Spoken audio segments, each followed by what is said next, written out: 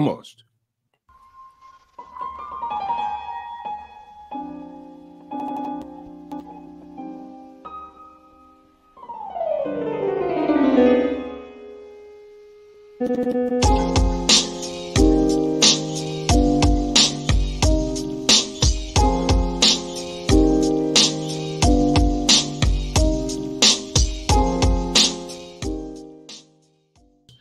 Donald Trump may very well be convicted starting next week. The case will take a while because jury has to be selected.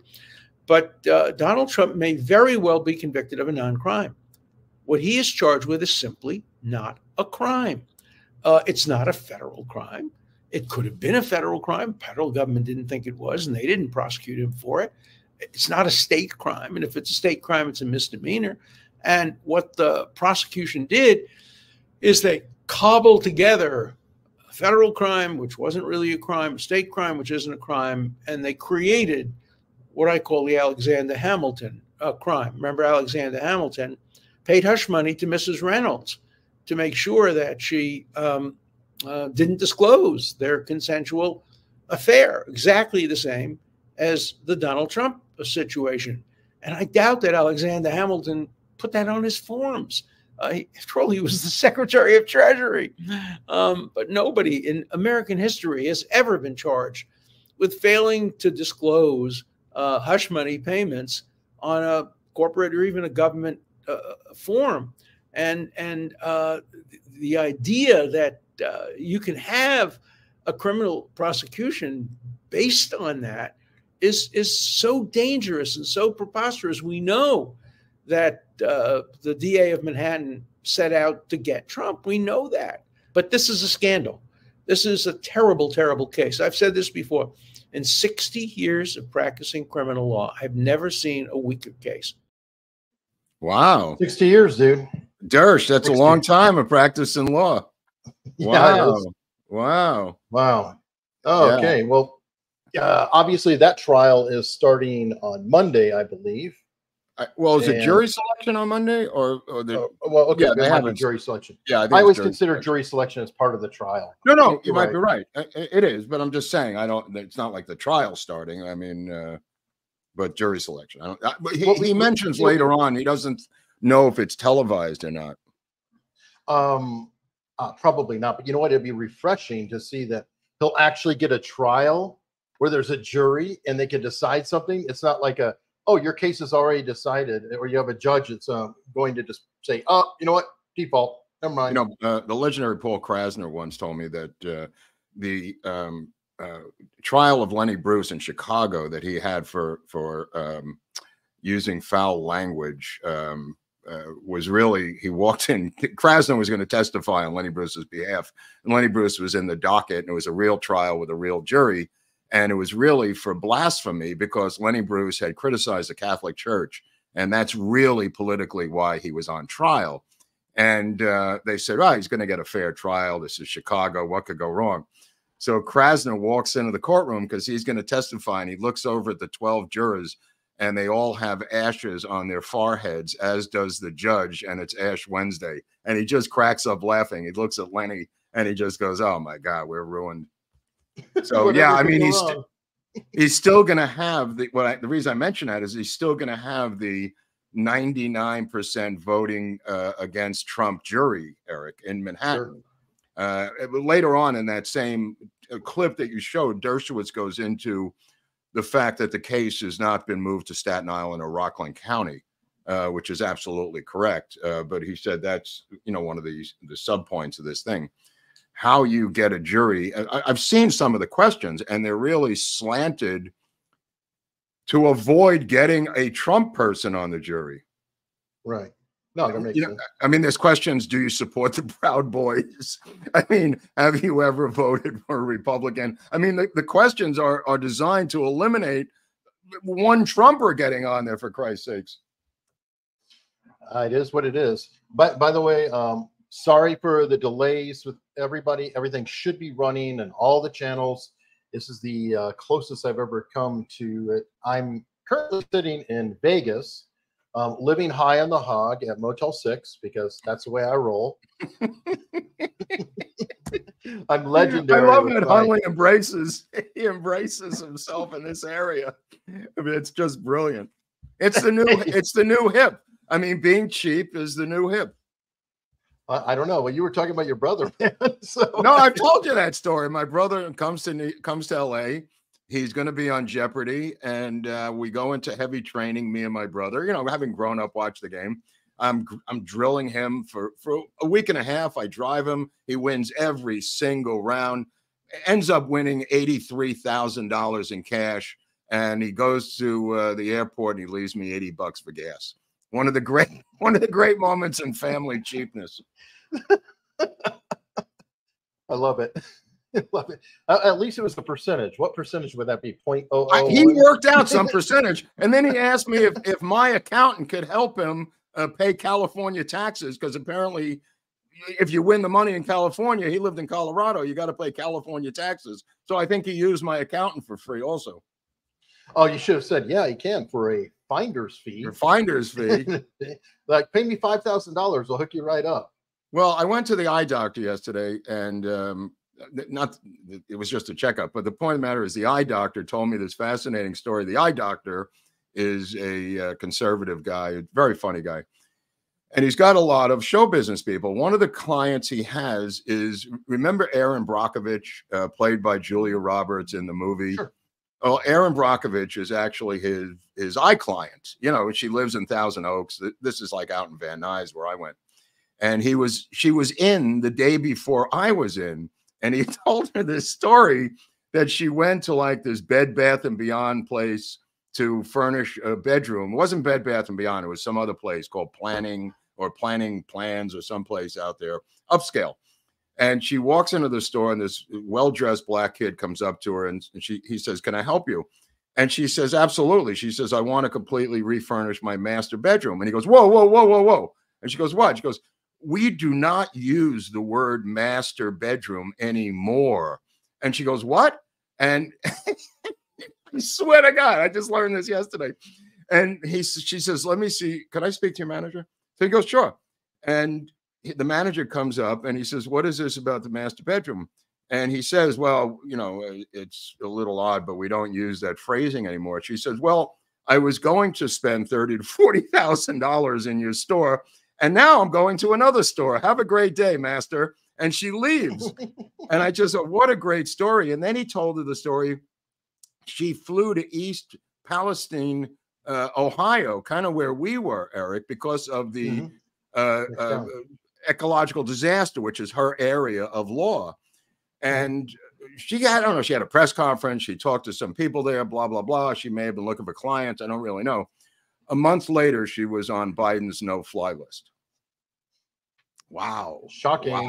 Wow. Wow. Yeah, I'm not surprised. By the way, that whole master slave thing is a real deal. Oh, she didn't know anything about it. Neither did I.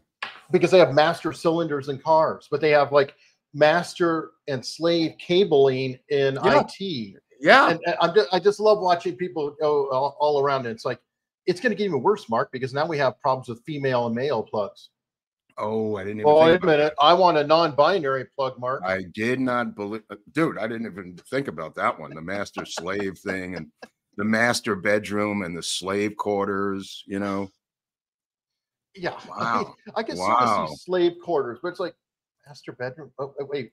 It's like, can we master a skill now? No, that's offensive. Apparently not. Apparently not. Wow. Wow. Anyway, what do you have today on your menu, Mr. Hunley? Okay, on my menu, I've gotten different things, but this one came from me. It's a follow-up with the young This gentleman. one came from me. I like that. Go ahead. This Anyway, one came from me. Oh, I don't know. Go ahead. Nate has a great term for him. I forgot it, but our friend who's telling everybody how to squat. Yeah. Well, he's in jail.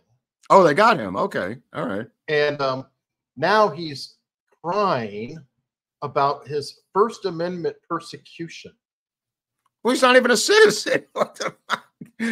Dude, that's crazy. Okay, Nate did set me straight. Technically, citizens have First Amendment rights to, or non-citizens. You're talking about non-citizens. You're talking about, right? Right. But this dumbass is claiming, well, if I didn't talk about it, I never would have been arrested. Yes, you stupid shit. Yes. You Okay. drew attention to yourself. You broke the law. They came and found you. Yes. Hope he never Anyway, gets it's out. the goofiest argument ever. Yeah. But Hope I he never do enjoy the fact that he is in jail waiting to be deported. And then of course we've got the Potential jurors for the OJ. the latest news that just came down the pike yesterday. OJ. Yeah, OJ's passed dead. over. Yeah, OJ. Apparently, the White House is very upset about his death. Issued condolences to all of his family, except the families that he killed. So, of course yeah, not. Yeah. the White House, I guess, was upset about his death. Not as much as Norm was. It's so sad that Norm predeceased him. No Because kidding. he has, oh my God, he has so many good routines. No kidding. I know. Actually, I probably shouldn't play it. I'll get copyright claimed. But remember my favorite one when he was saying Johnny Cochran was holding up his hat, and you heard in the background, "Hey, wait, that's my lucky stabbing hat." That's funny. That is funny. Or, Dude, he had a million of them. And of course, just continuous. Famously, Dick Ebersol, who had been the sports producer at NBC Sports, ended up being the producer of Saturday Night Live, and that's where the conflict ensued between Norm and Dick Ebersol. And he threatened him on numerous occasions, Ebersol, face to face. And McDonald said, okay, and just went out and did it again, and kept doing it again and again and again until he was fired. Famously, you've been around a lot of, really hardcore comedians. Yeah. Isn't that exactly what they will do? Like if you tell them, hey, stop doing that, or you tell Gilbert Gottfried, hey, too soon. No. Yeah. I mean, but this was face to face with the producer of the show. I mean, I don't know how he got away with it. To be honest, I don't know how he got away with the physics of it, of having those clips on the screen and actually doing it. I mean, Dick Ebersol could have pulled the plug and eventually did. So I guess he may not have showed the same thing in rehearsal. Right. It could be true. I'm always wondering about how they pulled this off with the staff and everyone else working behind the scenes. So I think he got away with it for a few weeks and then they pulled the plug on him. Yeah, well, he was partnered up with Jim Downey, who was like one of the main writers with him. So they could have been. Well, Downey was on the creative. He was on the creative side. So yeah, it could have been. I'm not sure. He might have been able to work some stuff in the back room. No, right. Oh, it sleeps. But I got to tell you, this whole thing about OJ, which is an LA centric story. Don't forget the local news, everything wall to wall, but in a good way, because it brought back so many memories, Eric, of all the people involved and the attorneys and Dershowitz and Robert Shapiro. I forgot all of this crap until the past couple of days. And there's so much meat on this bone that I forgot about. The Kardashians getting condolences to their dead father. I mean, Kim Kardashian getting tons of condolences for the urban myth, which is probably true. I mean, there's so much crap here to go into, Eric. It's like a feeding frenzy. I had a friend. I don't even know where to start with this thing. I'll start with this, just about the victims, because the victims are more important here. People forget a number of things that are LA centric that we know about that the rest of the country might not be aware of, which wasn't even in the trial, was not brought up at the prosecution. The killer, OJ, cut out the silicone breast implants of Nicole because he paid for them. In the butchery that he did, people do not know that he cut out her breast implants. Just a side story to get gruesome right out of the gate, because this is about the victims. Ron Goldman, his father pursuing him, the battering of Nicole, how no matter what she did, the police wouldn't help her because of the celebrity of OJ, the numerous attempts to call the police before she was brutally murdered by him. There's just so much stuff about the victimization of these two people, Ron Goldman and Nicole Brown, that not enough could be said about their victims. Now, another story I learned just yesterday, which I had been aware of at the time, was that Robert Shapiro and Robert Kardashian went together to USC to speak to the dean. The secretary to the dean has kept this secret until the death of OJ. Careful, don't say what the crime is, but yes, go on. Oh yeah. Use Okay. other So words for describing.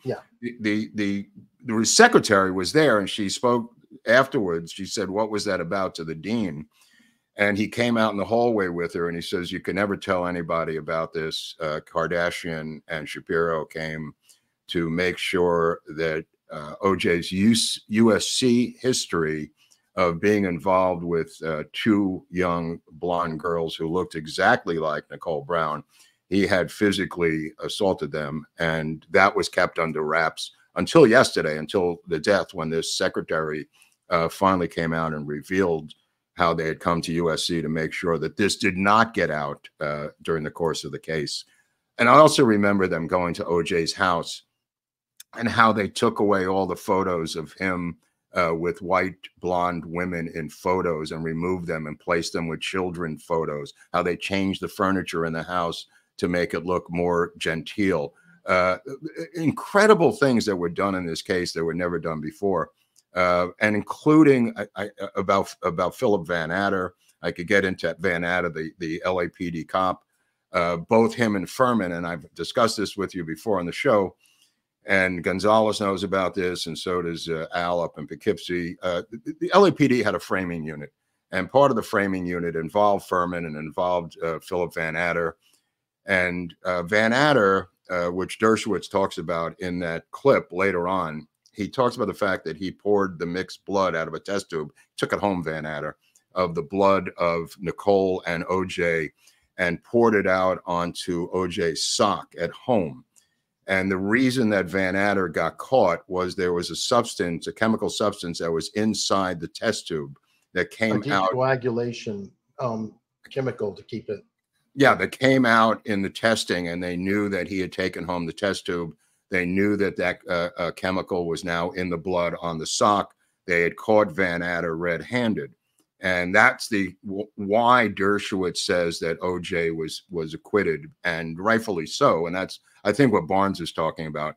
Because of the framing, usually the framing is done, and he discussed this yesterday, Dershowitz.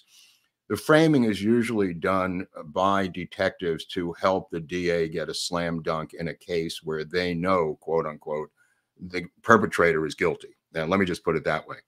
This is done in Dallas. It was done in the JFK case. It's done throughout the nation on urban police forces. And 99.9% of the time, they're never caught. This was a high profile case. Van Adder got caught. Furman got caught. And the case was, he was acquitted because of these two things. The jury never believed the prosecution after that. Now, to get into the prosecution is a whole nother world, because of the two people who were in the driver's seat. Marcia Clark believed, and she regretted it afterwards, she said in her memoirs, that gender trumped race. And she brought black women onto the jury. Jury had one white person on it, by the way. The black women and Latino women did not go for the gender over race. Clark had made a mistake, and she wrote about it years later. She's then going every weekend to Big Bear. You can't make this up, with Christopher Darden, and they're both screwing their brains out, drunk out of their minds. They come into, they develop an affair. They're going away every single weekend, partying, the two of them up in Big Bear, coming into the office on Monday, hungover and holding hands. This is who this dream team is up against. Dershowitz said the other day that Christopher Darden was the worst affirmative action attorney he'd ever met. And he very rarely talks about affirmative action in a negative way because he's such a liberal. I was like kind of startled when he said that yesterday. He was on with Rob Schmidt's show on Newsmax last night. And the situation was Darden had an opportunity to have OJ try on the glove in the hallway privately. Before he did it in open court. And he was so arrogant that he said, not necessary. And he brought it in before the jury, and the case was over. As he famously said, Johnny Cochran, if the glove doesn't fit, you must acquit. And this allowed OJ to say certain things to the jury while he was trying on the glove, trying to get in there. It clearly fit, but he had the plastic gloves underneath it, and he was trying to squeeze into that. He had gained weight. The gloves had shrank. Arthritis medicine and all that. There are factors, but point was that Darden had the opportunity to try this not before the jury's eyes. And he said, nah, forget it. Let's just go. I always love that one.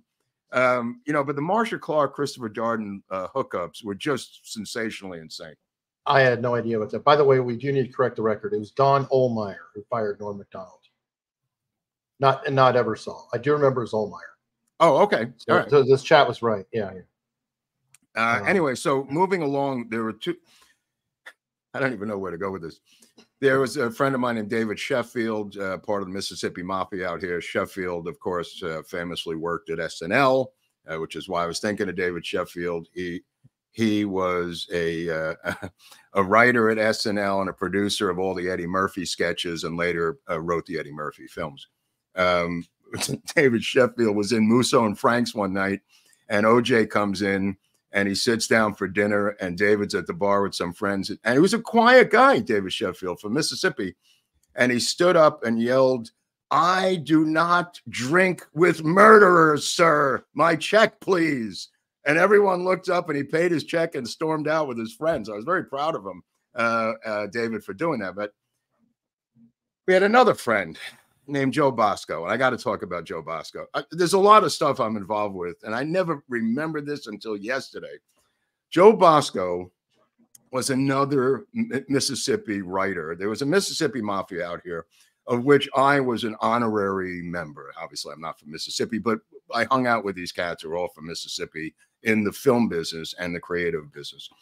One of them was Joe Bosco, who was from Biloxi. Really brilliant guy, great writer, total alcoholic, completely insane. I don't know if you have a picture of him. I sent you one yesterday. Maybe we could put it up. Joe Bosco gets assigned one of the 4 seats by Judge Ito allowed in the case. And that includes Dominic Dunn, Joe McGinnis, a rare guy named Jeffrey Toobin, and Joe Bosco. And Joe Bosco is working on a book. Ostensibly, there's Joe Bosco. The late Joe Bosco, the late great Mississippi Joe Bosco. He was living with Patrick Weathers, who I discussed in a previous episode, who was a friend of mine who was on SNL, who used to do Dylan impersonations. It's all about SNL today. His roommate was Patrick Weathers, my old friend from SNL, and also lives here in Hollywood. So Joe Bosco is one of the 4 book writers who gets a seat in the trial. The print people were rebelling against the book people because they felt these books would not come out for a year. Joe Bosco wrote one of the only books at the time that said that OJ was innocent. And that book didn't sell, but it's a great book. How something about the prosecution screw up. I forget the title of the book. By Joe Bosco. Anyway, Joe Bosco was kind of crazy, and he was an alcoholic. And right before the trial, he dove into an empty swimming pool at night at a party and broke his neck. So he shows up at the trial with a neck brace on because he broke his neck diving into an empty swimming pool while drunk at night. That was Joe Bosco. Joe Bosco will later go to China after the trial. He'll become an English teacher in China. He will die in China, in communist China. There was some controversy that he was supporting Taiwan. He went into surgery, did not come out. Not really sure what happened to Joe Bosco. But Joe Bosco is covering the trial, and Joe Bosco becomes a witness in the trial. Now, we're all freaking out because we're all watching this every day because Joe Bosco's in the case. He's coming home at night, and we're hanging out with Joe Bosco, and we're watching it. It's so surreal. He gets called as a witness, invokes the California Shield Law, and says, "I'm not giving up my sources." He was ostensibly writing for Penthouse at the time, but that was just the article that would lead to the book deal, which he did come out with the book. So he's working for Penthouse, writing these articles that will become the book. So they want his sources, the prosecution, and he won't give them up, takes the stand with his neck brace, and Judge Ito says, "I agree with you. We're going to invoke the California Shield Law, and you will not be incarcerated." This has happened to Joe Bosco before in Mississippi in another case, with another crime. He wrote a couple of big crime books. He also wrote a great book about the minor league Chicago Cubs team the year before, which is another book he wrote. Anyway, it just triggered. I hadn't thought about Joe Bosco in years, and I hadn't thought about these people in years. I hadn't thought about the OJ case in years, and you just wonder what happened to all these people who went down that road. I mean, there's Robert Shapiro's long gone. Dershowitz is gone. Kardashian. I mean, think about the people involved. Bailey died. Look what happened to Jeffrey Toobin. You see that little video I sent you with OJ mocking Jeffrey Toobin when he got suspended by CNN for exposing himself? I mean, there's so much pop culture around the OJ case. That elderly black woman who was a juror and said, we did this because of Rodney King. And, and the guy said, you don't care? And she just smirked and said, nope, nope. I mean, she said, how many people in the jury thought like you? She said, about 90%. Are you included? Yes. There was one white juror is essentially what you're saying. Yeah. 90%. Yeah. I mean, it took him 40 minutes to vindicate him. And you know, when the people, and then you've got this, Jesus Christ, you got the Bronco on the 405, the slow speed chase. You got Kato Kalin. I mean, that guy, the most famous house guest in America, who later is, I don't know, Celebrity Big Brother he was on. I mean, let me just get back to Detective Van Adder, because Detective Van Adder, this is a couple of years later. Detective Van Adder is then retired. And I wake up one day, I'm living out in the Valley with Legs McNeil, the famous writer who wrote a great book called Please Kill Me on the history of punk music that I totally recommend. Legs was working on a book. We lived together in the Valley way before it became unhip. I mean, we had a place in the Valley that was just party central. Anyway, I wake up one morning and in the dining room is this cop. And he's not a cop in a cop uniform. He's wearing regular clothes, but he reeks of cop. And I just go, you look familiar. And it hit me. It's Detective Philip Van Adder sitting in my living room. And Legs is interviewing him about the history of the LAPD and porn in the Valley in the 70s for his book that he was doing on porn. And it was so surreal to have seen this guy, the guy accused of framing OJ Simpson, sitting in my dining room, you know, like at 11 o'clock in the morning. So I got to talk to Van Adder for a while. I didn't bring that up, but we were talking about what Legs was talking about, the history of the cops with porn in the Valley in LA. Was this before or after the art detective that you interviewed? This was way before. Yeah, this was way before the art detective. But it's also Van Adder was involved in so many different things. He was involved in the Roman Polanski case when Polanski was arrested. I mean, there was so much that Van Adder was involved in LAPD history. Plus, he knew where all the bodies were buried, and me and Legs were just freaking out. He ends up becoming, oddly enough, a deputy sheriff in a tiny town in Indiana where he owned a piece of land so he could retire. You know what I mean? Like he retired to this farm he bought in a small town, Indiana, and just became the sheriff, and then died of cancer like in 2012, I think. But by the way, Super Chat, I'm going to interject because you summoned Al. So Al Gonzalez said, Mark is correct. I knew NYPD guys that would take home evidence or keep it in their lockers in violation of procedure. It's a fact. Thank you. I mean, all these things are facts. And I've worked with cops before, you know, not Al, but I'm saying I've worked with cops as a reporter, you know, and you learn a lot talking to cops. I've drank with cops. I've hung out. I mean, I interviewed Bill Bratton when I lived in New York, and then there's the chief of police of New York, Bill Bratton. And then I interviewed him here when he's LAPD chief of police. I know cops. I mean, I don't mean bragging about it. I'm saying I know how they think. Basically having interviewed them as a reporter so many times.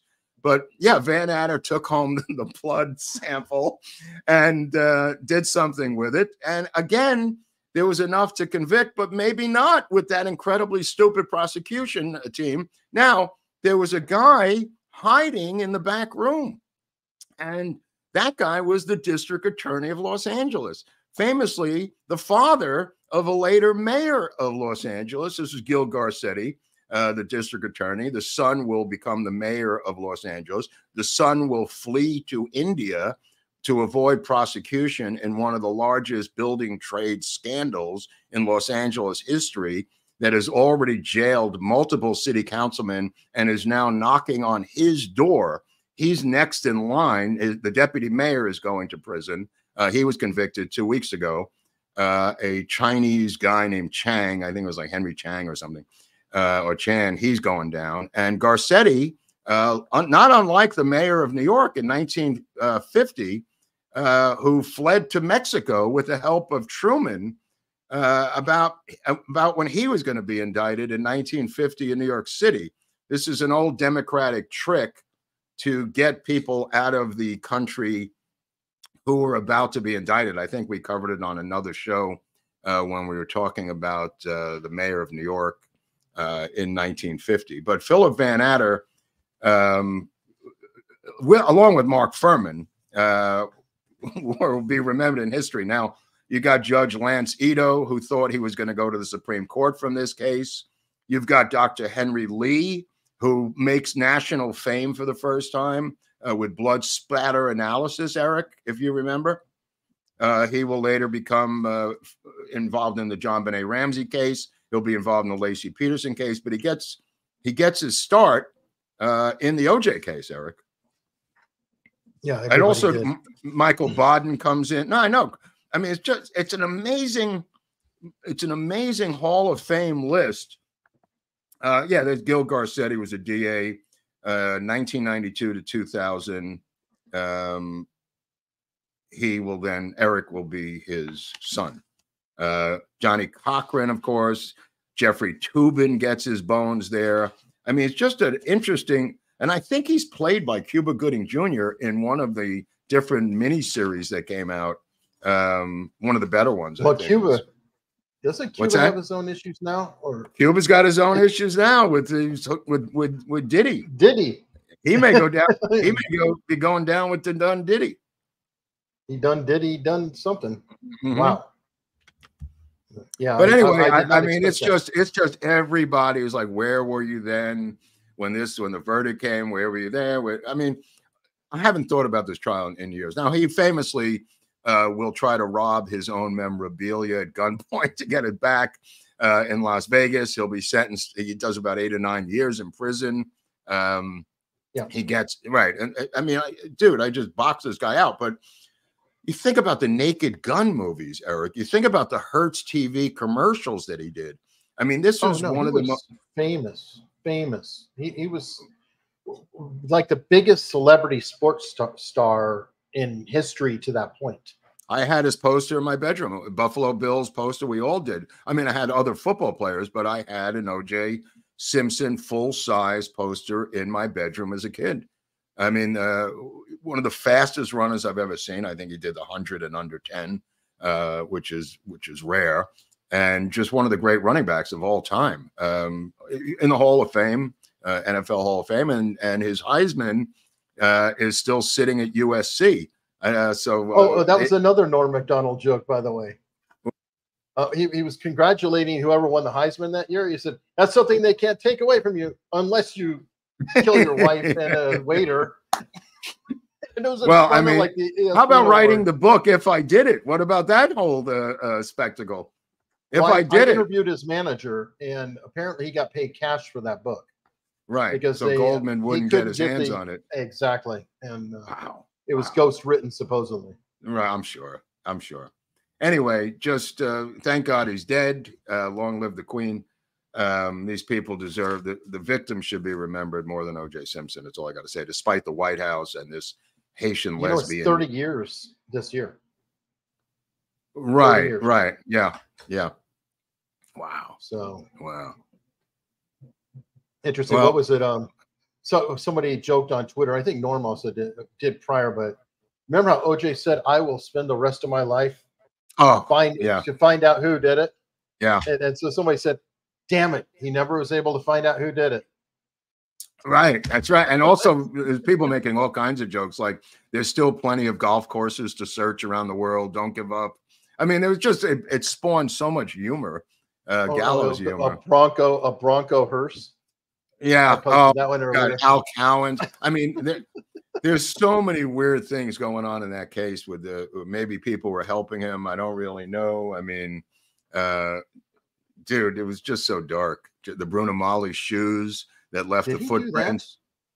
Horror movie convention autographs. I don't know. I never heard of that. I never heard of that, to be honest with you. I hadn't either, but he wasn't known for his taste. Well, speaking of sports, all right. Speaking of sports, this is OJ Simpson's day, but we'll move on to other sports. Big day in sports.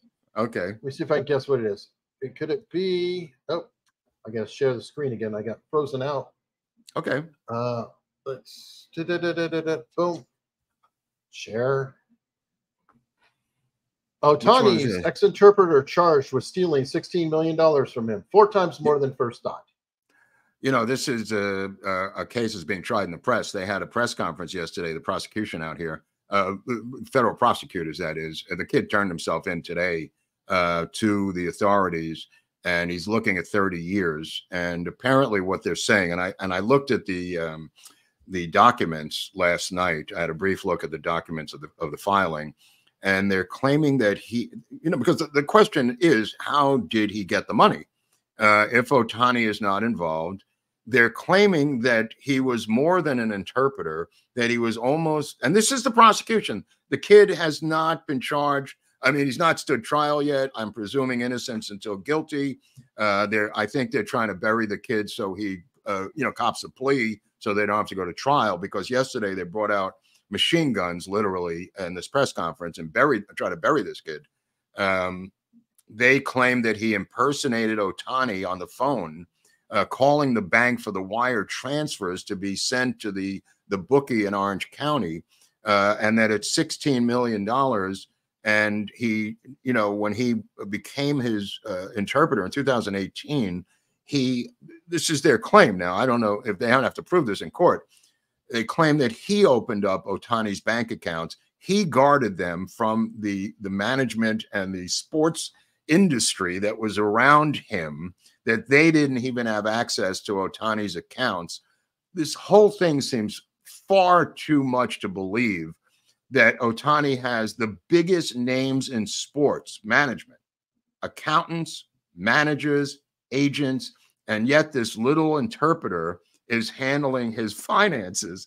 I just find this too much to believe, combined with the massive investigation done by the feds that took 21 days.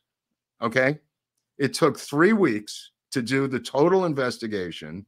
They've now decided this kid stole all the money, gambled it. They've got some type of text messages they say might indicate he did this. He deceived the bank into thinking he was Ohtani.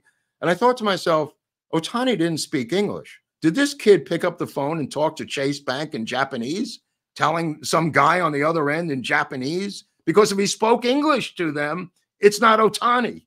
You know what I'm saying, Eric? I mean, did he about the language? The language, of course. I'm saying, like, did he call up in English saying, yes, this is Shohei Ohtani, transfer $16 million to Joe Bag of Donuts down in Orange County, and there's no checks or balances? Okay, forget about that. That's preposterous by itself. And again, I could be proven wrong. I'm just telling you it doesn't pass the smell test right now. What does his accountants do at the end of the year when $16 million is missing from doing his taxes? His accountants. He has mega accountants, Eric. 16 million is, where is it? I don't know. I don't know what happened. I don't know. He gets paid about 16 to 20 million from the Angels. He's at the end of his contract, or starting his contract with the Angels. When this begins to happen, he's almost at the end of his contract. $20 million is about what he's making, or 20 to 25. 16 million of it is missing. No red flags, Eric? Nobody says, hey, Ohtani, I know you're not micromanaging your money, but we have no record of 16 million. There's wire transfers going to Joe Bag of Donuts down in Orange County. You know anything about this? Oh, no, I don't know anything. I don't even speak English. It just doesn't, right now, does not pass the smell test. And I think they're trying to railroad this kid to clean this mess up as quickly as possible. I think he's being railroaded. Not as much as as Julio Urias, and you say, Mark, who is you Julio Urias? I've never heard of this guy. You are right. That's right. That's why I'm saying that. Julio Urias was the greatest pitcher the Dodgers have had in recent years. This kid was a phenom, came up at 19. I think he was 19-3 the first year.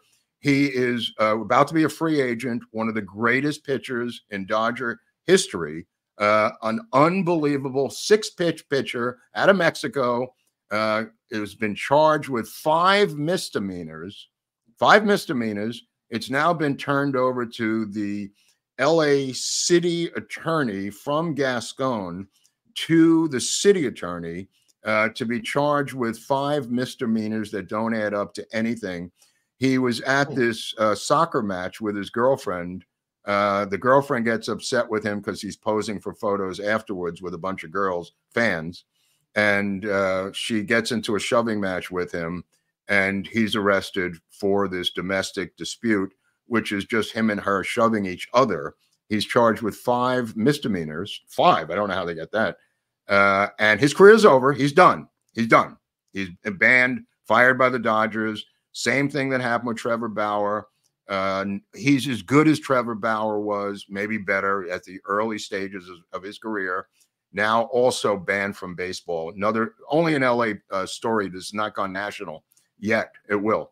Julio Urias, one of the best pitchers I've ever seen in my life, banned from baseball also because of some pseudo domestic incident. So it happened the same time, same day as the Ohtani thing. So the Dodgers, just a lot of weird. A war on pitchers? It could be a war on pitchers because it's, I mean, this crazy story is just 3. Ohtani's a pitcher, obviously. Trevor Bauer, who I'm hoping gets picked up by some team. And now Julio Urias. I mean, wow. Wow. Believe all women. And of course, the girlfriend doesn't want to press charges, but in LA, you can't do that. So they do it for you. Oh, lovely. Lovely. Yeah. Yeah. Yeah. Well, speaking of coddling new generations, etc., I don't remember if I shared this with you, but I definitely put it on Locals. Scrabble has made a historic change in their game, making it less competitive and more inclusive. Scrabble? Scrabble. Oh, I see. Because obviously they're mentally weak too.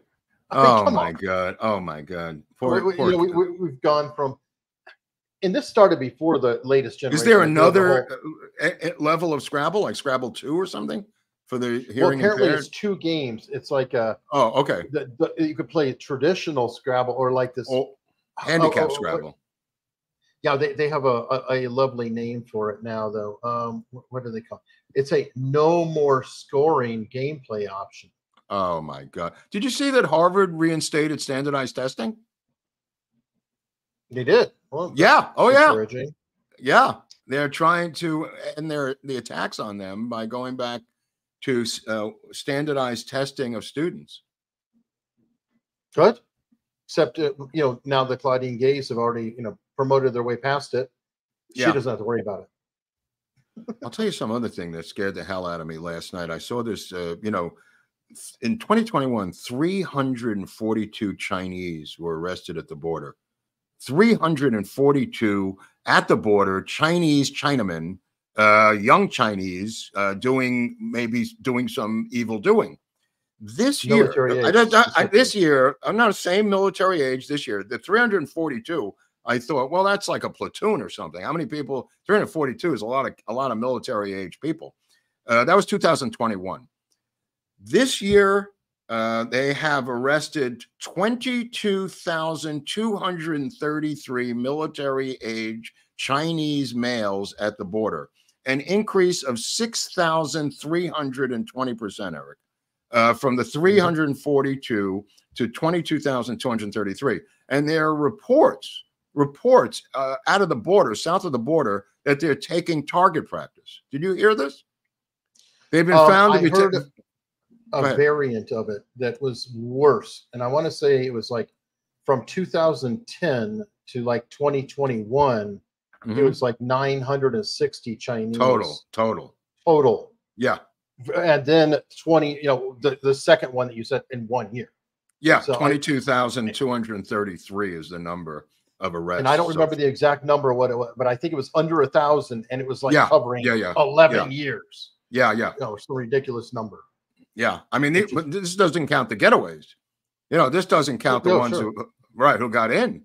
I mean, if 1 out of 5 get caught, you're talking about 100,000 who are doing this. I mean, this is, and nobody seems to. I believe at this point you have to indict Joe Biden.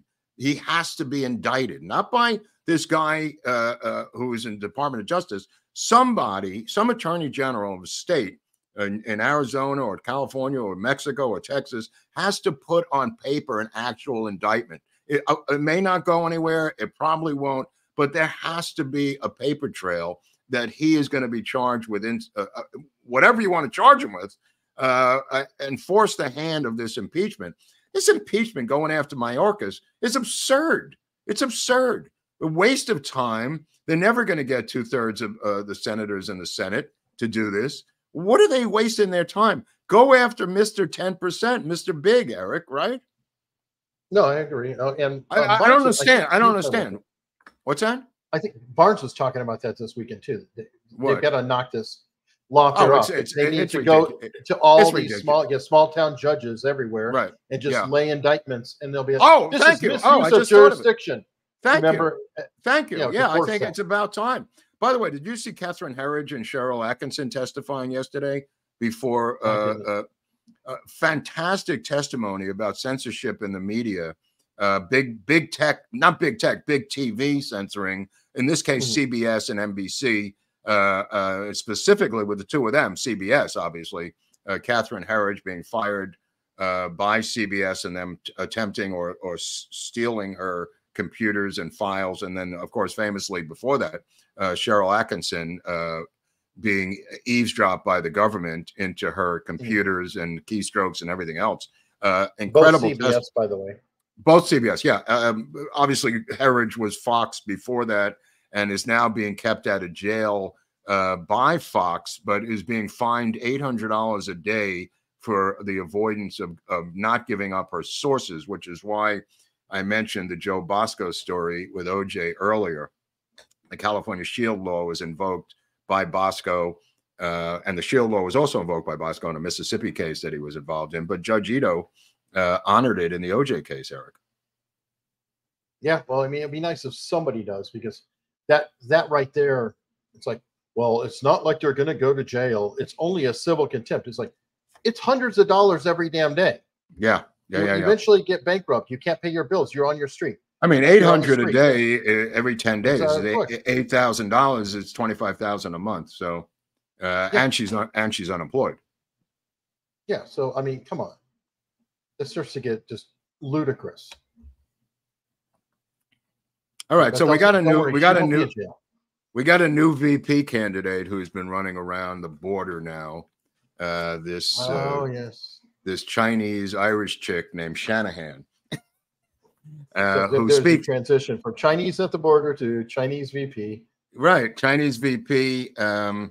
She speaks fluent Mandarin. Her father was an Irish psychotic drunk who, whatever he did, abused them and the family. The mother was directly from China, spoke fluent Mandarin. She's got Mandarin Chinese language skills. She's linked to China, goes back to China all the times. Went to school in Singapore or something. Who knows? The fact of the matter is she reeks.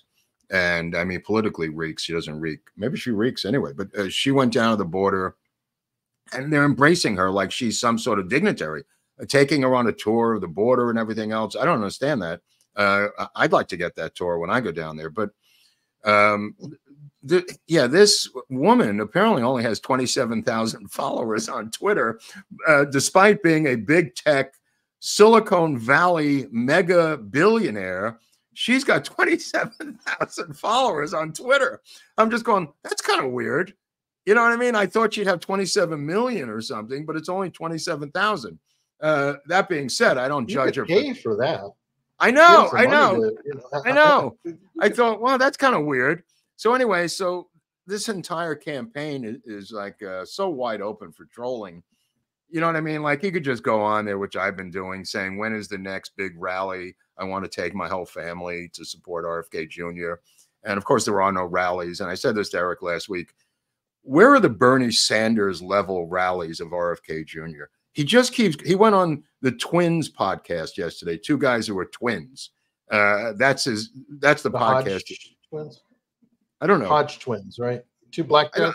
No. These are white guys. The Twins podcast. Oh. I think out of Minnesota or something. Two twin guys, white guys. Okay. Yeah, I don't know who they were.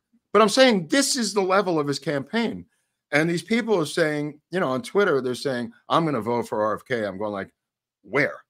Where? This is already May. What is he on? The ballot in Utah? Where is this going to happen in the next couple of months? Where are you going to vote for your beloved RFK? Please tell me, because I'm a little confused as to what ballot, what state, what delegates he's going to get, what convention he's running. There is nothing. This thing is dead in the water. I'm telling you right now, this thing is dead in the water.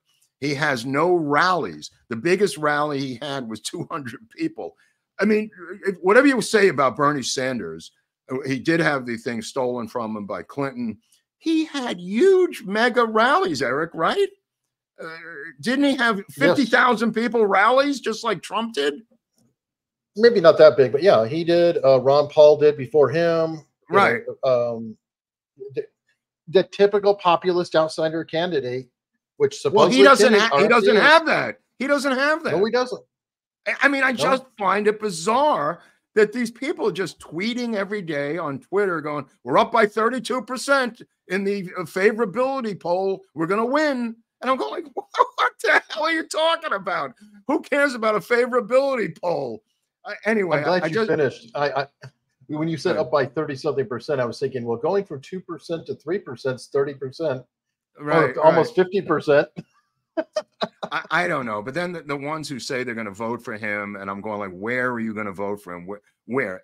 What ballot? Well, he'll obviously be on all 50 ballots. I'm going, yeah, in your dreams, he'll be on 50 ballots. Anyway, I just thought it was odd, but what I got into this weird. Well, I want to segue because you said twins, so let's talk about twins. Oh yeah, we'll come back to RFK in a second. But these are my new favorite conjoined twins. I don't know if you have a picture of them. They're Latinas. There's another group of twins that, yes, this group. Now, what is going on with this two? God, they actually look like they're different ages even. Right. Now, they party a lot, these two. I don't know if they know the other two that we showed a couple of weeks ago, but these two really are out there sexually. They're out there party-wise. They've embraced their conjoined twinness. They like to party like it's 1999. They don't even look like identical twins. They might have been conjoined of fraternal twins. What do you make of this? How does that work? Well, like if you buy a drink, do you automatically get two? I mean, how do you figure out servings? I don't know. No, dude, there's so many questions. Like, you mean a cover charge? How much do you pay to get in? How about that? Sure. Yeah. I mean, there's a lot of options. You go to, I guess they go to ladies. How about a plane? Lady, that's a good question too. That's a very good question. I mean, they're not obese. No, they're very attractive. They should get two seats, Southwest. Scroll down a little bit. I just want to see something there. Scroll down a little bit. There might be another picture of them there. There you go. Okay, they look pretty attractive, the two of them. It's a double date. Yeah. Look at that. Wow. Very attractive. And apparently they go into like how sex feels for them and things like that. So right. Is this and here's a guy, this guy's dating both of them. Well, I mean, think about it. It's like, well, I can't help but have threesomes or two and a half sums. So crazy. It's so the mind. It's not really threesome, is it? Well, speaking of sexuality, I wanted to talk about segue into this. We'll go back to RFK in a second because I did want to get back to RFK. I noticed there's an inordinate amount of celebrity Nepo babies who have come out as trans.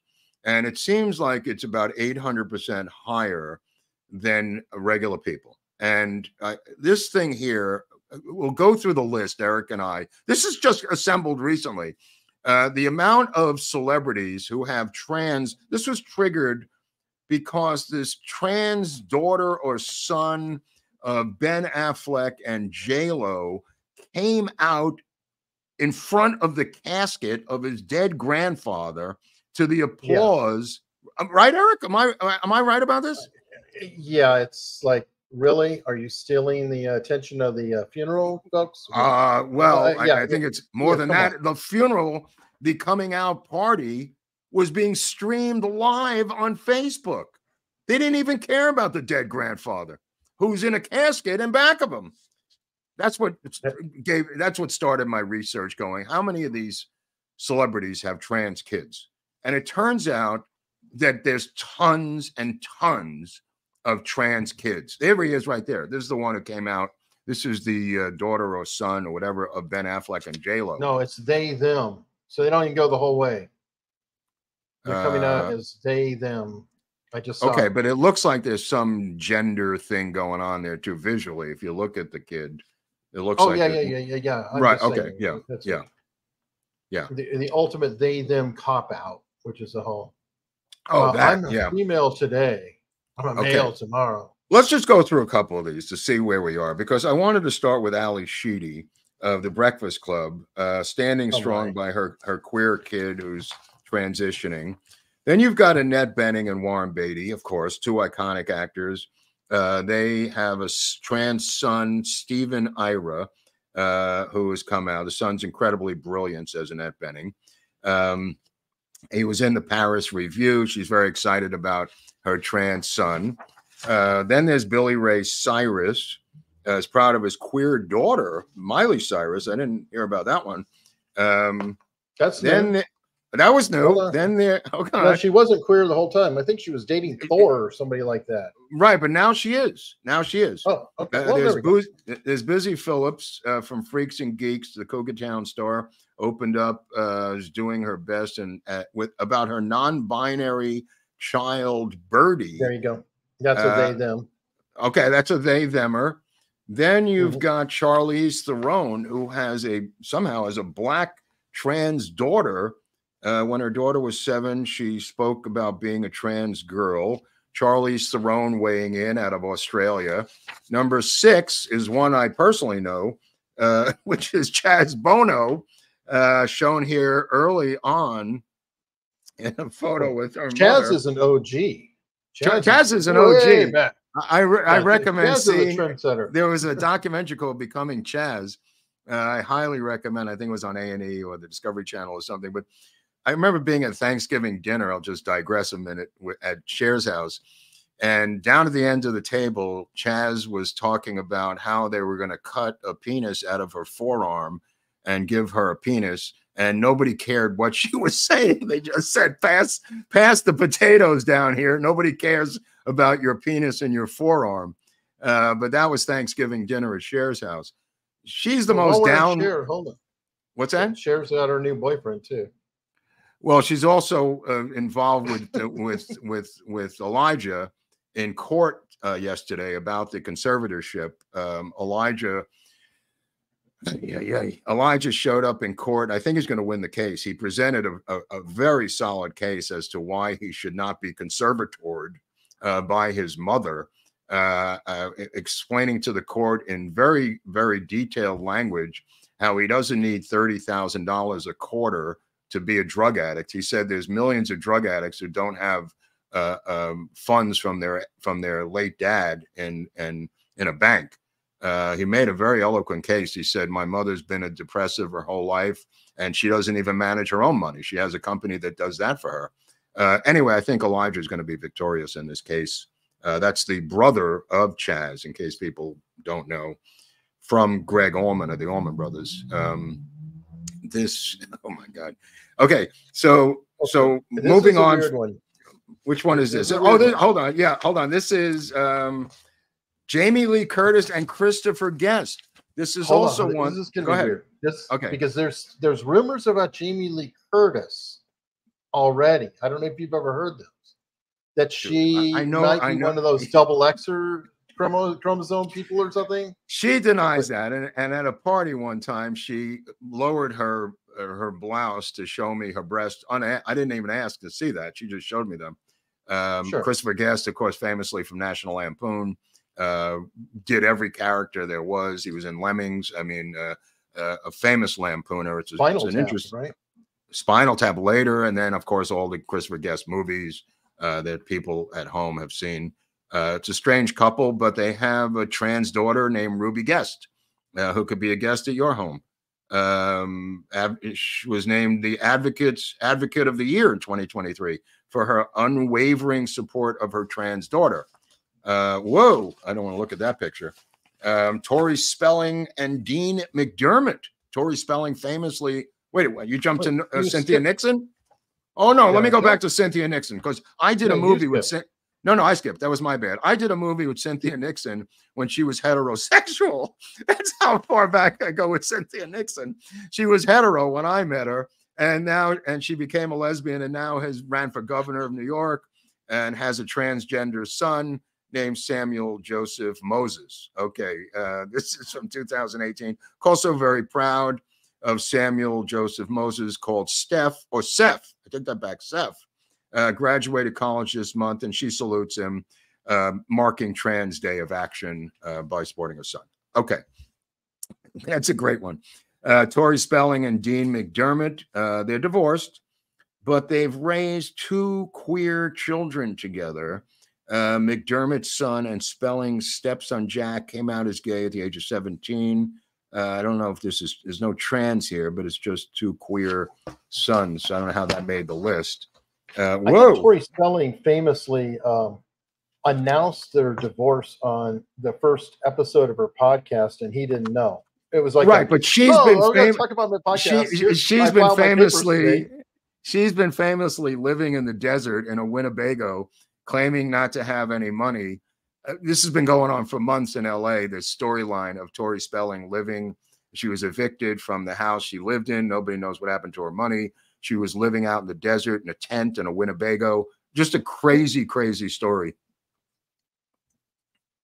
Not as crazy as Eugene Levy, who was in Schitt's Creek, American Pie, Best in Show. Wait, you skipped again. Who did I skip? These people, Gabrielle. Dwayne, I don't really know them. I don't really know. It's Gabrielle Union and some other. I don't really know these guys. Dwayne Wade. Okay. So but I do know who Eugene Levy is. In a speech for very funny guy, SCTV, to people who remember SCTV out of Canada. He has a terrific gay son named Dan Levy, who looks just like him, oddly enough. Eugene played a supportive father in some show called Up Schitt's Creek, or Schitt's Creek, rather.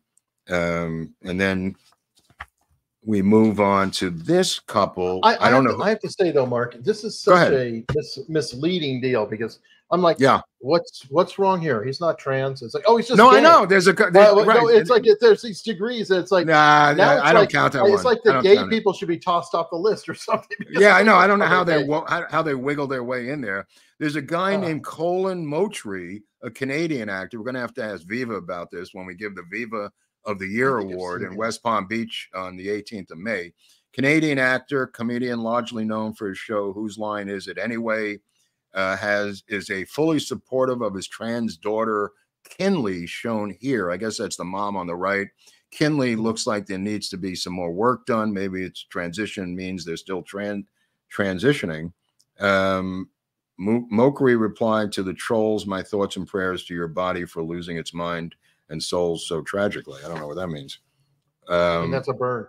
I love that when they go burn. It's like okay. Then Jennifer Lopez, who we mentioned before, she has a support for her child Emmy, including when the two performed together at Dodgers Foundation Blue Diamond Gala. Is this the same kid as the earlier one? That's not with Ben Affleck, right? This is a different kid. So Ben's got it both ways. He's got it with his ex-wife and his new wife. Congratulations, holy cow. Tell him what he's won, Bob. Liev Schreiber and Naomi Watts, number 14, coming in hot and heavy. Trans daughter named Kai, 2022, Kai's 14th birthday, woke up and said, I'm trans on her 14th birthday. Knew everything by then. Couldn't wait, had to transition immediately. Okay, That's Magic Johnson. Blockers are for. Magic Johnson's kid. I saw Magic Johnson's kid at the game one night. That's Magic Johnson's kid. Holy cow. When I was at the game, he was sitting in front of me and he stood up and it was a little earlier than this. It was definitely a work in progress. But no, there's just saying gay. So it's just well, it's debatable, right? Because he had a pocketbook. He was dressed like a woman. He was wearing a one-piece skirt. He had on high heels. You tell me. Had on earrings, makeup, sitting in Magic's box down below me.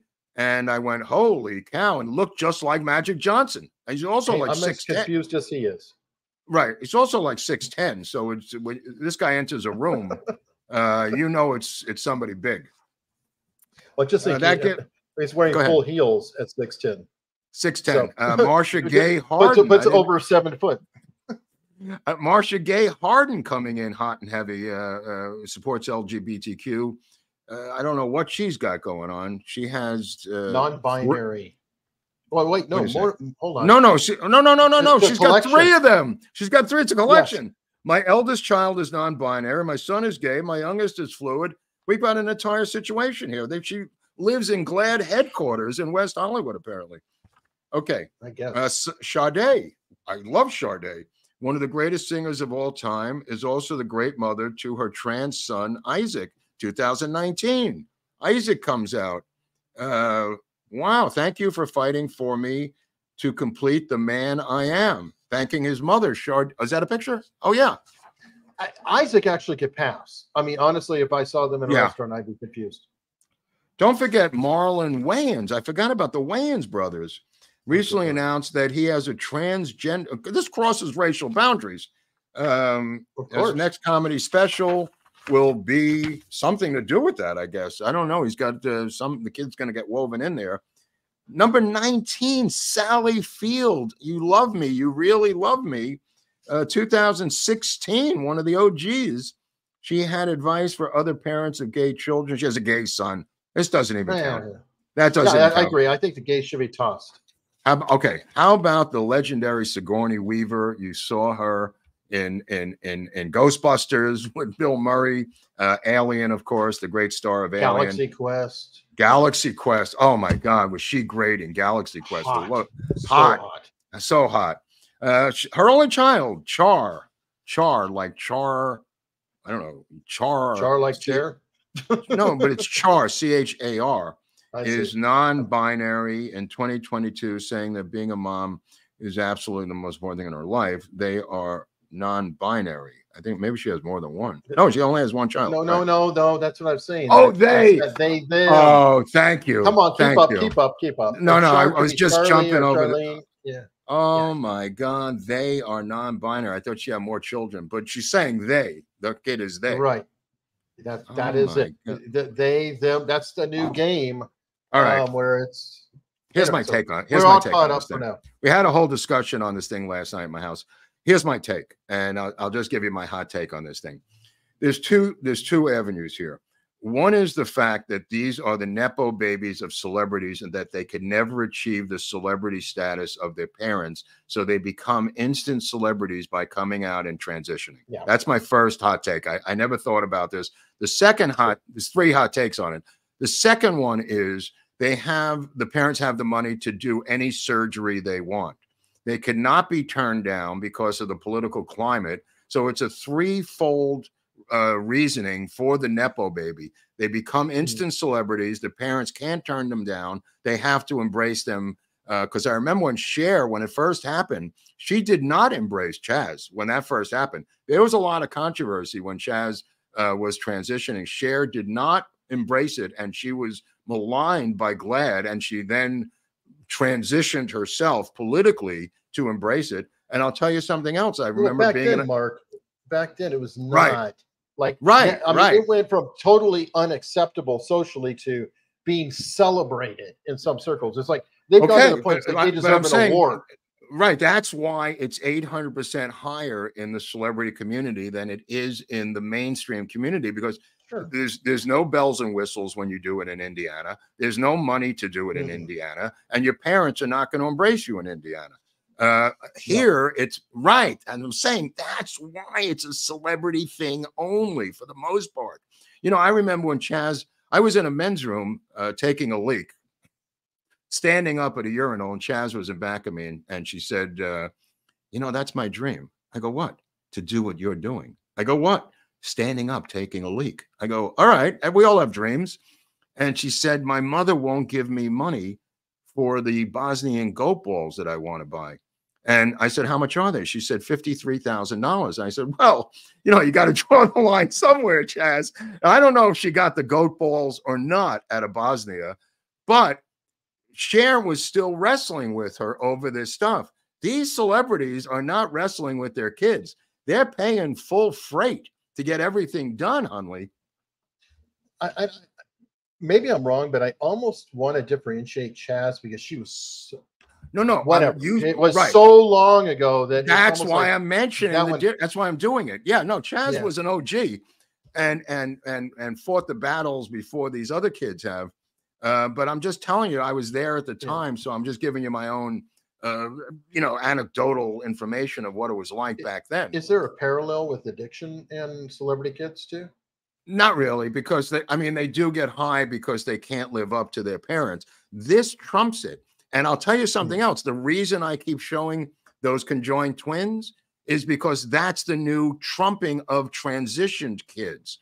These conjoined kids, you're going to see people, I'm predicting this right now, faking it on media, on social media.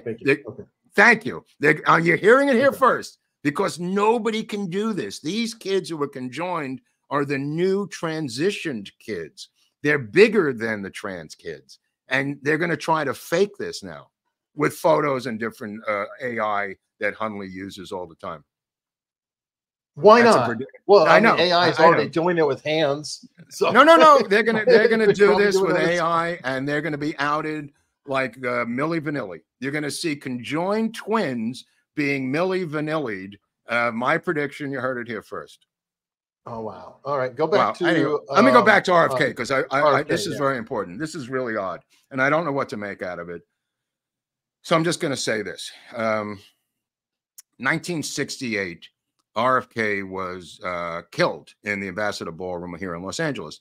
The assassin who didn't shoot him was Sirhan Sirhan, but Sirhan Sirhan was arrested. In the pocket of Sirhan Sirhan famously shoots Paul Schrade in the head with the first shot. My friend Paul Schrade from the United Auto Workers. He then shoots everyone else, and none of the bullets hit RFK, as proven by the coroner, Thomas Noguchi. So that's been fairly well established by everyone. However, what people forget is whether it was MK Ultra or not, in his pocket, in Sirhan's shirt pocket, was an article from the LA Times saying RFK to give 50 Phantom jets to Israel when elected president. Okay, that was the motivation for the shooting by Sirhan Sirhan, that RFK was going to give 50 Phantom jets to Israel, and he had no Secret Service protection at the time, RFK, at the time he was assassinated. The reason for Sirhan's assassination, given by Sirhan, was the Phantom jets that he was going to give to Israel. Cut to today. RFK Jr. has no Secret Service protection. He's supporting Joe Biden's sale of 50 F-15 fighter jets to Israel to this day. Hamas and the Palestinians are going crazy around the country. I fear that they may intersect with RFK Jr. at some point for the same issue that a Palestinian attempted to kill his father. Now, that's odd. That is freaking odd. Both of them, no Secret Service. Both of them about jets to Israel. Both of them in contentious situations involving Palestinians today who are denounced. Yeah, wow. I just wanted to get that out on the table before, and hopefully it doesn't happen, before it might happen, because the similarities are breathtaking. They're breathtaking. It hit me last night, and I was going to call you on the phone, but I was just like going, this is absurd. I mean, the similarities between his father and him, both in Los Angeles. We've got crazy Palestinians, Hamas people running around LA all day and night now. It's completely out of control. He has no Secret Service. His father had no Secret Service. There's 50 jets for Israel by the Biden administration. Looks like it's going to go through, whether you support Israel or not. RFK Jr. supports the sale of the 50 F-15 fighter jets to Israel.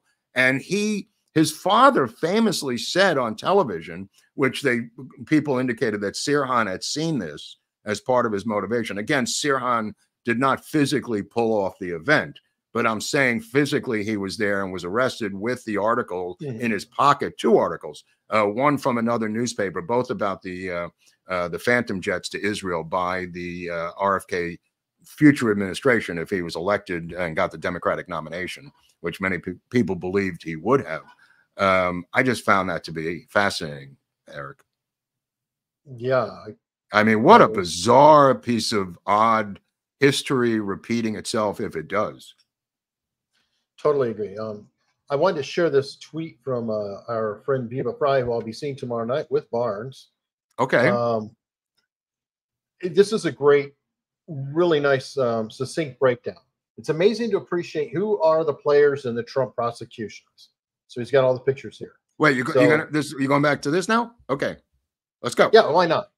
I don't care. Porn star Stormy Daniels, convicted perjurer Michael Cohen, convicted extortionist Michael Avenatti, adulterer and perjurer Fannie Willis, adulterer and divorce fraudster Nathan Wade, a corrupt pervert judge, nipple judge Arthur Nipple judge. Nipple judge, corrupt judge with family ties to prosecution, Juan Perchon, crazy old pervert who fantasizes about grapes and named her cat Vagina T Fireball, E.G. Oh, I forgot about that. Yeah, E.G. Carroll. Prosecutor who has been credibly accused of international extortion schemes, Jack Smith. Corrupt Soros-funded prosecutor, Alvin Bragg. Corrupt prosecutor who campaigned off targeting Trump, Letitia James. And Fannie Willis. If you don't understand that the criminals are in charge, you're a moron and a Democrat. Well, the Avenatti support of Trump is just breathtaking. I mean, from federal prison. I mean, dear God, coming out and saying you can't do this to Trump. This is a former attorney. That's one of those, please don't help. I'd be like, please don't help me. You just go the fuck away. Please don't help me. So, well, he was going to be the next Democratic nominee for the presidency, according to CNN. Oh, I know. I mean, the Avenatti should be a movie. I mean, I'm sorry. That story of Avenatti's rise and fall, at least a documentary, but definitely has feature film on it if you found the right actor. I don't know, like an early Michael Chiklis or someone, but I mean, that guy's story is just incredible. I mean, eventually he's going to get out, I presume. Yeah, and I've got another one in our running narrative about abuse of women. Alyssa Ann Zinger, who posed online as a 14-year-old girl to meet and do things to a teenage boy, has been arrested again in Tampa, Florida. She was first arrested in November for allegedly engaging in at least 30 bad acts with at least one middle school student between the ages of 12 and 15 and sending explicit videos to several more on Snapchat. And is that not like this like creepy Handmaid's Tale looking handcuff weird? Yeah, that's a weird photo. Yeah. I mean, they just won't stop. I'm telling you, again, this may not be prevented, but cameras in the classrooms will intimidate a lot of these young female teachers. A lot of them are young. They're under 25. Some of them mostly under 30. Most of them married. I don't know if she's a teacher. I don't know if she's a teacher, though. I think she's just a weirdo. I think she might have had some teacher credentials, but I think the cameras would help to intimidate, in my humble opinion. No, I totally agree. But I just kind of like squatters and others. But let's get some super chats down. Okay. We've got the great Dick Dickerson gifting 10 more America's Untold Stories memberships. Dickerson on the board, coming up on the big board. I do appreciate it. And by the way, folks, when we get demonetized, those memberships still get to us, at least 70% of them. And super chats do get to us, things like that. Knock on wood, this has not been demonetized yet, but as of late, YouTube is they let do the it show after go the all the show. way Like, to the end. yeah, yeah, yeah, Yes. yeah, yeah. And I'm sitting there doing the locals after party, looking, refreshing. Okay, it's green. We're doing the locals. It's green. It's green. 20 minutes later, boom, yellow. Yeah, it's because Billy and Trans headquarters saw it. Yeah, I know. I'm surprised we're still green, but well, that's Yeah, they're gonna wait till it's over. Pasha said, "Nerd question: non-binary plug USB-C? That's Could funny. be. I'm not Could even a be. tech guy, and I find that you funny. could put it in both directions. Yeah, I'm not even a. By But the way, it can also be if a people want to lightning. watch, people want to watch something this weekend. There's only 2 episodes out so far. I think they come out on Mondays. They drop on HBO. The History of Synanon, directed by Rory Kennedy, the sister of RFK Jr., who was in the stomach of Ethel when the shooting by Sirhan and Thane Eugene Caesar took place. This is an odd segue that I'm making, but supporting the Synanon documentary simply because there's so much footage that she secured for this documentary episodic for HBO. It comes out on Mondays, but 2 or 3 of them are up there already. If you want to take a look at them over the weekend. That one because Synanon's an interesting cult. It started out, from what I understand, as a legitimate organization that really did help people and just wait do you see the show. Wait do you see what happens. Wait do you see what happens in this thing. Very interesting. Very interesting. It might have been the beginning of the 1960s, this group. It might have started, this might have been the acorn of the birth of the 60s as we know it. So, good times. I highly recommend it. What does it say? Bruno Magli's shoes and murder. Interesting. All right. I didn't know what kind of shoes. Packer Jack, what did OJ and Jack Ruby have in common? Bruno Magli's shoes and murder. That's pretty good. I didn't know that Ruby wore Bruno Magli's shoes, but I think I might have heard that somewhere. I don't know. It's a guess. Yeah. That's a weird one. Also, as long as we're giving recommendations, I'm going to check out this Baby Reindeer on Netflix. Excuse me? Anyway, I'm getting back. Let me get back to my recommendations. There's a new episodic on Netflix called my internet's giving me problems. That's okay. That's all right. Called Baby Reindeer, and it's about a Scottish comic who buys a cup of tea for some girl who is crying, and she becomes his stalker. This is an episodic on Netflix. Apparently, it's gone viral now. I'm going to check it out this weekend. Haven't seen it, so I can't endorse, but it's one of the hottest things on Netflix right now about a stalker of a Scottish stand-up comic. Okay. I'll just say this. I have I guess this Pfizer, the Pfizer let me court. keep going through these as best I can. Go ahead. I'm sorry. Okay.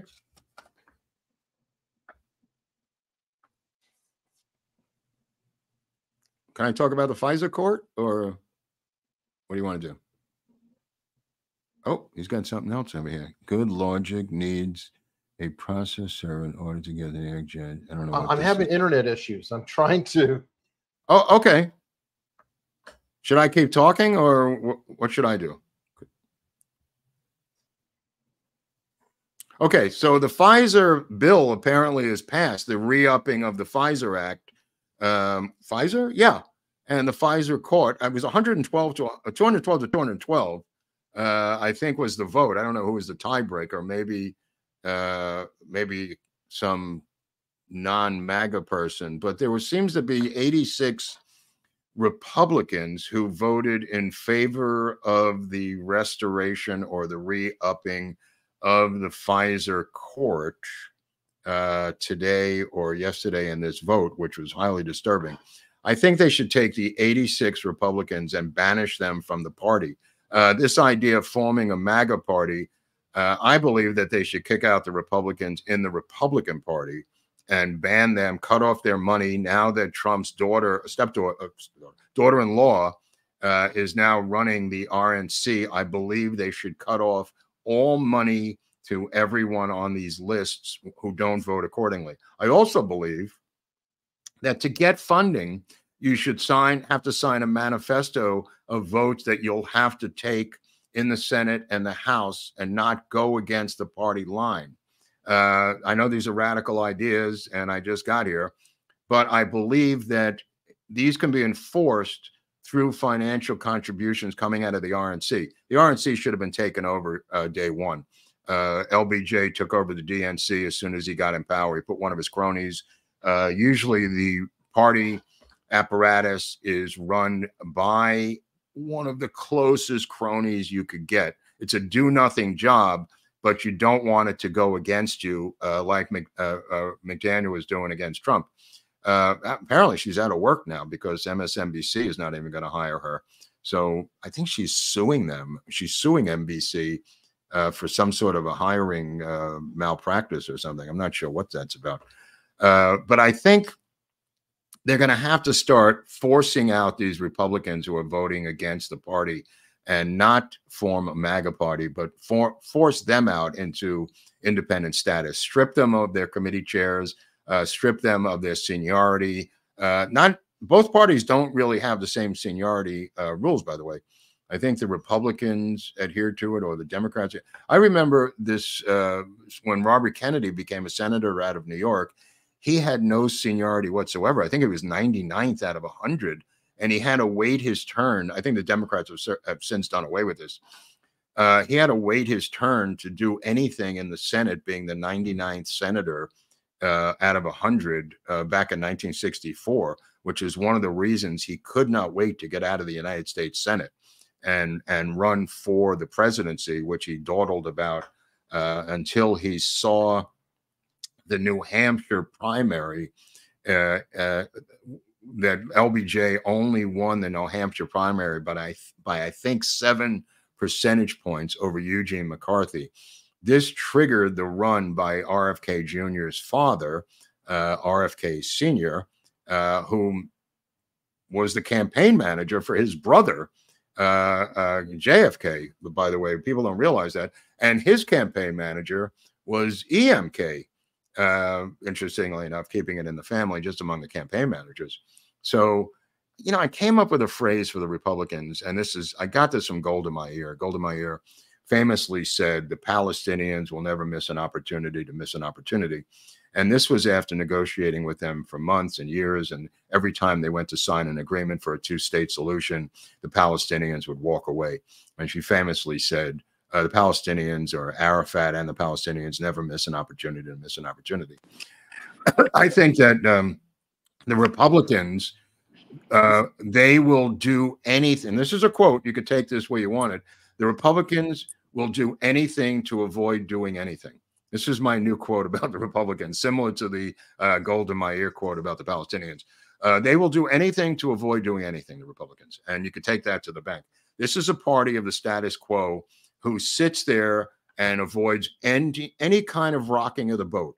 They will vote, any way that will keep the machine going, and any way not to ruffle the uniparty feathers. It's very strange, and I think we need a manifesto about funding out of the RNC to make these people do the bidding of the people who should be running the party, or hopefully will be running the party. Sounds great. Obviously, I'm having internet issues where I am. All right, that's cool. It's cool, bro. It's cool. No harm, no foul.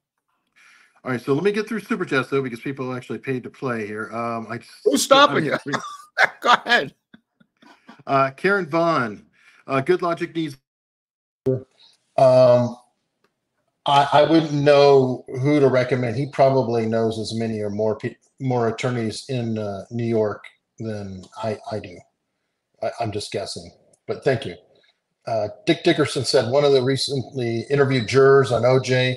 Yeah, we talked about that earlier, how she said that she was essentially she was perfectly fine with well, if I could interject on this thing, it's absolutely correct. But there was the footage originally went to KTLA here in LA, the Rodney King beating footage. The first 5 minutes of the footage had Rodney King throwing the officers around like King Kong in a movie, lifting them up and throwing them around like rag dolls because he was jacked out of his mind. That footage came into KTLA, and the first 5 minutes of it was King literally beating the shit out of these cops. The producer, KTLA News, famously told the editor to cut out the front end of that footage. And the editor said, that's going to lead to a lot of trouble. The producer said, don't worry about it. I'll take responsibility for it. Cut out the first 5 minutes of the Rodney King beating and only showed what you saw on the TV that was run throughout LA, leading to possibly $4 billion in damages, multiple deaths, tons of destruction. The producer and the editor won Emmy Awards for doing that. And the reason I mentioned the footage being cut out and the damage that it was done was in the trial of the LAPD officers. The reason they were acquitted was they subpoenaed the full footage of the Rodney King incident with Rodney King at the top of it, with the 5 minutes restored. And the jury acquitted the officers because of seeing the full footage of the Rodney King incident. That the black juror, as described by this super chat person, is referring to, that this was payback for Rodney King. This never would have happened if they showed the full footage of the Rodney King video. Oh, yeah. And I mean, that's another argument for body cameras and all the footage, you know, for the cops and everything. It's like, oh, this was way before that, obviously. No, I know. Yeah. I mean, that was the first time that was really done. The glove fiasco reminds me of that O. Henry candy bar heiress that got acquitted years later in a similar manner. I don't remember that. That I don't know. Candy bar heiress. O. Henry? Yeah. Babe Ruth? Baby Ruth? I think I've heard of O. Henry as a candy bar, but I don't know. No, I've heard it. I don't know the heiress to the O. Henry murders or whatever that was. Yeah, I'm not thanks for the super chat, Petey. Yeah, for sure. Bob Devin, you guys rule. Love your show. Well, thank you. Thanks, Bob. And then here, Bob Devin again. Finally found out how to send you guys sugar. You guys are the best. Well, thank you. Oh, wait, what? Daniel Patrick, FYI, Red Bar is watching your stream live, claiming he's about to show leaked docs exposing your foot fetish. Hope you'll respond to these accusations. What foot fetish? Who's got a foot fetish? Tarantino has a foot fetish, that's for sure. Yeah. So did that guy. There was a guy on the documentary series about the producer of the Nickelodeon shows, and he had a foot fetish. And there's some interesting people involved in this thing who've grown up from those Nickelodeon early shows. But the guy, the producer, big guy, has a foot fetish, and that's part of the theme of the episodes. I don't know where he's getting that. I've heard of Red Bar. I think he does like response videos to Joe Rogan stuff or something. I don't know. I have no idea. Maybe somebody different. I don't know. Stephen McMahon. Mark, please do some Ruth Payne, perhaps telling her kids about her flick with Marina. Maybe another time. We'll get to her. We'll get to her. She's always a subject in the future. Yeah, she's not going to go away. All right. So Jamie Booth said, chaps, please, could you do an episode on Don Rumsfeld and Dick Cheney's rise to power? Their memoirs make them sound like saints. Well, it's going to come up. Thank you. It's going to come up in the Watergate stuff, because the two of them become the chief of staffs to. They had two different titles, but they were both essentially the chief of staffs for President Ford. They come in on the Ford bandwagon when Nixon resigns from office. Those two men rise to power with President Ford, and they will be featured at one point in the episodes when we get into Nixon and Watergate. Let me see. How do you get attention? This is PD California, I guess. How do you get attention when you're the kid of an attention-seeking celebrity? Come on as trans. Yeah, right. That's what I'm saying. I mean, it just hit me like a ton of bricks the other night. That it's not attention. They become, keep in mind, this is a twofold problem. Eric mentioned the drug addiction. a lot of them become drug addicts because they realize or abuse drugs and have problems with growing up as an adult because they realize quite early on, A, their parents may be emotionally stunted, but B, and narcissistic, but B, they're never going to achieve the status of their parents or parent. And that can be very depressing to a kid who has a super celebrity parent. You're never going to make it. Go talk to Tom Hanks' kids, Colin Hanks and those kids. There's plenty of celebrity kids that I know who have suffered this and have ended up with addiction. And I'm just talking about the ones in addiction. I think these people becoming trans is a way to become an instant celebrity and conquer this entire mess in one move. All right. Joshua Turnage. Mark, tell us what evidence you have that Biden will announce he will not seek re-election. When will it happen? I'm suffering from Biden fatigue. No, I don't have. This is just speculation. I don't have speculation, right? Evidence. I'm seeing it for what it is and knowing that they're going to look at the polls and they're going to wait as long as possible. This is just Democratic politics 101. They're going to wait as long as possible. Look at the polls as long as possible. And if the polls don't change, if they continue to decline and they continue to run their matchup polls against Trump, they continue to see the declination in the battleground states, they're not going into the burning fire. They're going to make a move, and they're going to make a move as close to the nomination process, which would be in July in Chicago, which I believe is going to be infiltrated by Hamas supporters, which is going to be wonderful. Even when what's his name was testifying yesterday, the FBI director, in the background were the people with bloody red hands for the Hamas protests. It had nothing to do with any of this, but they're apparently allowed into every single hearing with fake blood on their hands. I don't know, how do you get into these hearings? I guess you have to know somebody in the Democratic Party to get in. But I believe they're going to wait as long as possible to literally a week or two before the actual convention, because the convention has some legality to it. And there are superdelegates and there are voting things that go on. And whoever they choose, and I believe that Newsom would be the legitimate heir apparent, as Biden himself has said, that they would keep Kamala Harris in the position she's in, and then put Newsom in the top slot and have them vote on it. And I believe that they can have super delegates do their bidding and do whatever they want. And that's the model that I see. You know, if he doesn't get replaced, then he's going to run straight through and try to avoid having debates with Trump, which would be a disaster. Obviously, yeah. Packer Jack, Mark's next book should be titled "The Men Who Stare at Goat Balls." That's funny. They do have these, one of these things they have, deep cheese balls or something, goat cheese balls. They actually have that at whatchamacallit, the restaurant on Robertson that is featured in Vanderpump Rules. Goat cheese balls is a real delicacy over there. Lovely. Let's see. Trey Ellswick, AUS saves USA. Film at 11. Film at 11. Pamela Clifton. Hello, guys. Happy Friday. Hey, Pamela. Hello. JG is a new member. And then PD was saying it was a joke. The O. Henry Harris heiress had a bra that didn't fit on Seinfeld. If it doesn't fit, you must acquit. Oh, okay. Well, I didn't know that. That's okay. That's funny. So Seinfeld. I don't remember that episode.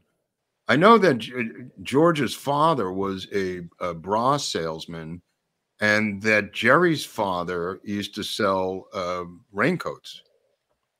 It was kind of weird. Both of them in the garment business.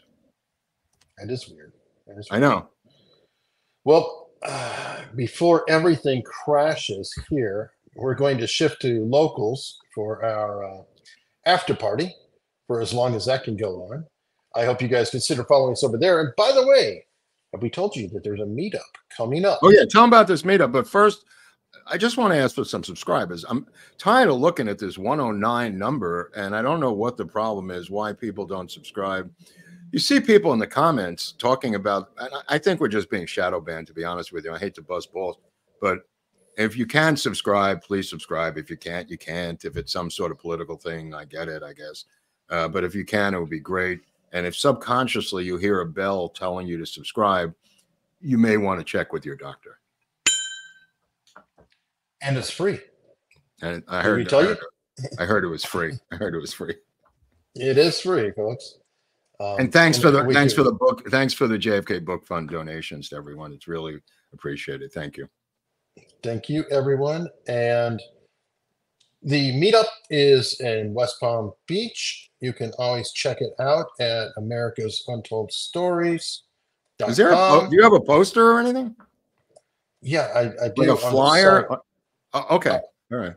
Yeah, it's on the page that I'm typing one hand where I'm using the phone for a camera and the other hand on the laptop. So please bear with me while I'm really working every angle I can to keep going. Oh my God, Hunley doing double service here. Yes, but here we go. No, I gotta share that screen.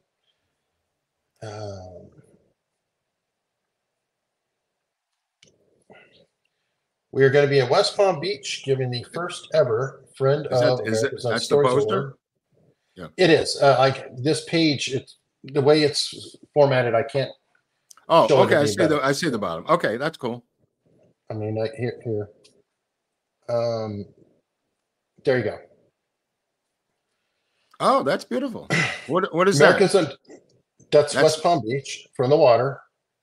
Right, but is there a thing that says the dates and the place or anything, or no? Well, we're describing that right now. May 18th. It's all on that page. Oh, you go to America's Untold Stories /events.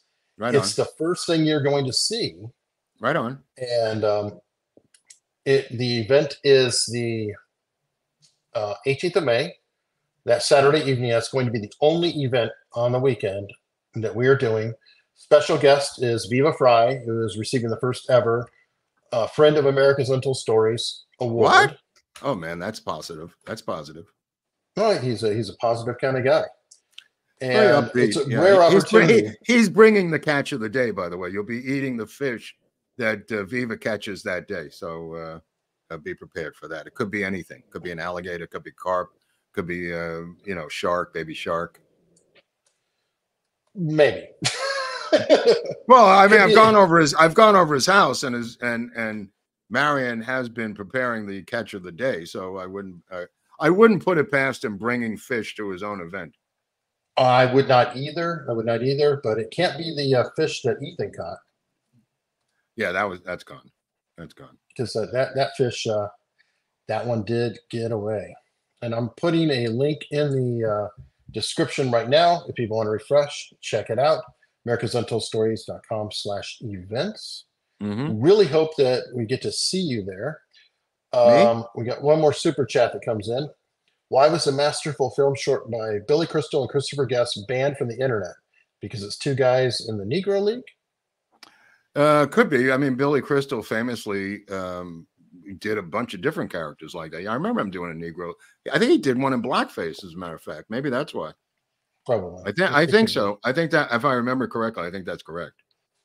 Now, there are times, though, that things don't appear on the internet. It's not nefarious in that way. It could be that the writer who was involved sued the show or claimed rights to a bit, and so they couldn't reproduce it. Or sometimes there's other things like, Mark, I think we're going to sometime do a show talking about your experiences with heavy metal, and there was a huge problem with that movie and the rights to all the music and how. So it's not always nefarious that something doesn't come out. Sometimes usually it's just a rights problem. Yeah, it could be a rights issue. So I do want to point that out. And it's not civil rights. He's talking about copyright issues. No, we're talking about cash. Oh. Which is what they're the rights generally are all about money. And whether they have it or not. So everybody, I hope you follow us over to Locals, unstructured.locals.com. We are going to head there now. I'm going to try to not have my arm fall off and see if the cameras work. Go there to see if Eric can hang in on this stream. Oh, you're a trooper, It's honey. a little crazy. Wow. Let's see.